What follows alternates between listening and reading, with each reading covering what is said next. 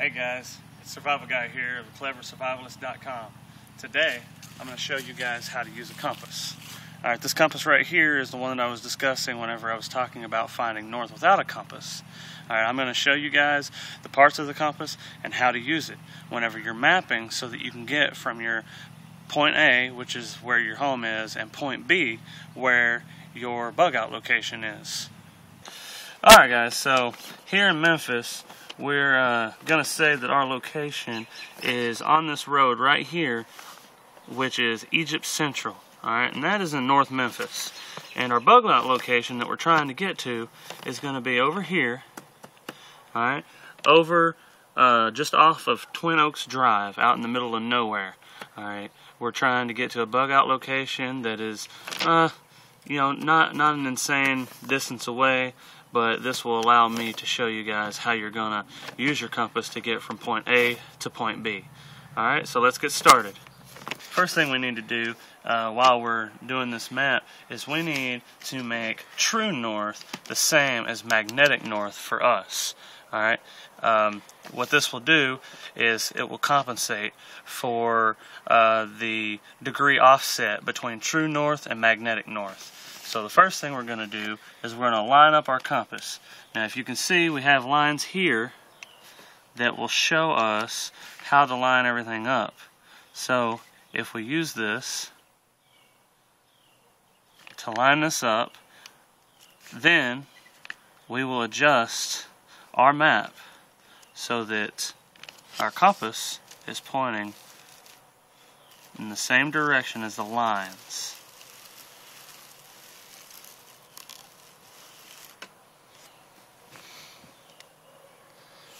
Alright, and that right there.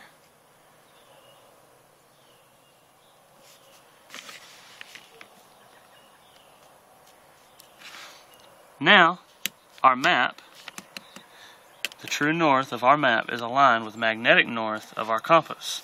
So, without moving the map at all, we can now go from point A to point B. Alright? Bring in a bookmark. It's good to have a bookmark or to have a ruler that you can fold up and throw in your bug out bag. I know I didn't put that in the bug out bag list, but just something that I thought about whenever I was thinking about this video that you should put in your bug out bag. And so I'm probably going to add that to the current blog post about bug out bags. And so what we're going to do is we kind of want to get an idea of our route of travel. So first thing we're going to do is we've got this location here, alright, off of this road here, alright, and this road is Egypt Central Road. So we're basically going to take that down to this road here, and then we'll bring that up, alright, to Kerwin Drive, and then we're going to take Addington Drive, and we'll take that up Raleigh Millington, and then over New Allen Road, and go up Raleigh Millington to this point here. Now we're in the clear. If we were to do any wilderness travel, that would be possible. So what we're going to do is start from this point to our bug out location. Alright, so let's go ahead and draw a line from point A to point B, right there. And then we will put this is our direction arrow. That is going to point on the line. You have this, and then you have the line down here that will line that up. So from that, we will point the north on our compass to where the needle is pointing. So we will move this.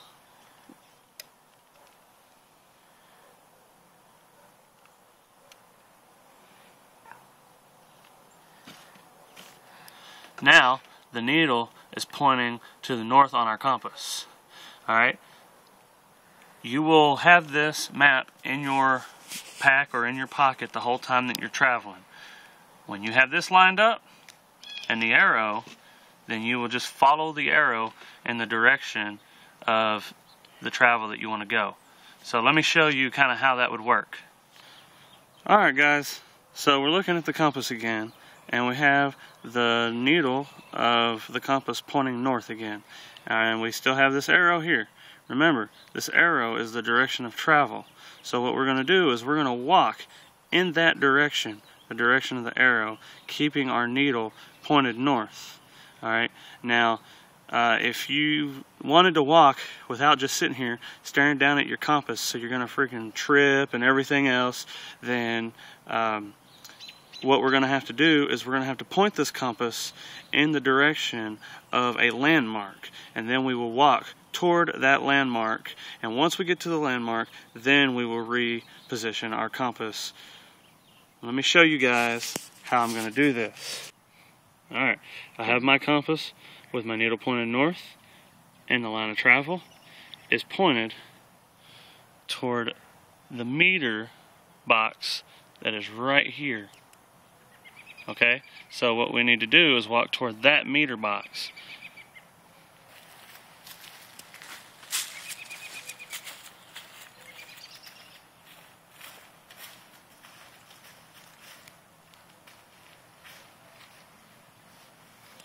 Alright, so what I've done is I've walked probably about 10 feet because I'm doing this in a yard. I'm not really in the wilderness doing this because it's not really feasible today. I'm pretty busy. So what I've shown you is I've walked to the little box that's right over here just so that you guys can see that I've decided on a landmark and I've followed that landmark. And what that does is it keeps me, one, from having to look down at the compass every 5 seconds, and two, it allows me to not walk in circles if I decide not to look at the compass. It's always best to follow a landmark. Alright, so now that I've reached my landmark, I'm going to do the whole thing over again with the compass.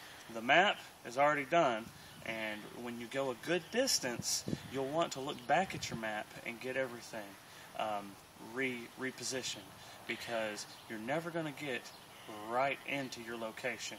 Alright, so now I'm going to look at the compass again. I'm going to get my needle pointed to where the north is that I've already adjusted, and then I'm going to follow the arrow from here. So we just, every so often, once we get to our landmarks, we need to look at the compass, choose another landmark, and walk to that landmark.